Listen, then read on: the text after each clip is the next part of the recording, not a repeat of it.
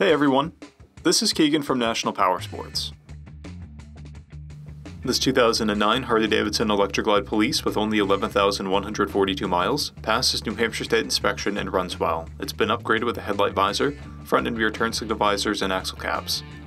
With its performance and comfort, the ELECTRA Glide has been a North American touring favorite for 3 decades and counting. Powered by a 96 cubic inch V-twin motor, the Police ELECTRA Glide puts 92 foot-pounds of low-end torque through a 6-speed transmission. It weighs in at 794 pounds and has a 27.3 inch seat height. To see everything we know about this vehicle, including full mechanical and cosmetic condition reports, the service repair order, high-resolution photos, and more, please visit the listing on our website. We have also purchased the CycleCheck's Vehicle History Report. You can view this report by clicking the link on the right side of the video.